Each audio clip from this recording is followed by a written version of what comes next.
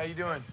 Wearing body cameras, police showed up at the home of former House Speaker Nancy Pelosi. Drop the hammer. Her husband, Paul, answers, clutching a hammer with David DePape. Moments later, Pelosi is struck in the head with it and ends up unconscious on the floor.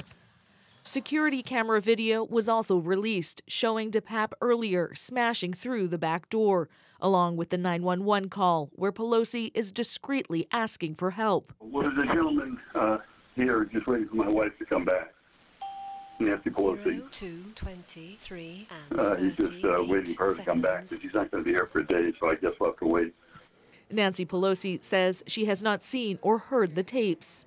And I have absolutely no intention of seeing the deadly assault on my husband's life.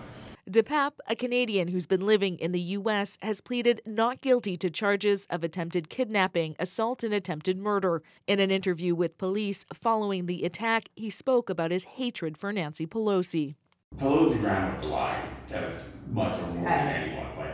Honestly, day in, day out, the person who was on the TV lying every day was Pelosi. The White House is again condemning the attack. There is no place for it here in our country. Legal experts say releasing these videos raises concerns about a fair trial. That the jury pool will be tainted because it'll be broadcast on the local news, the national news. Absolutely, it's a concern. Paul Pelosi is out of hospital and has been seen in public since, but continues to recover from his injuries. Renee Filipponi, CBC News, Vancouver.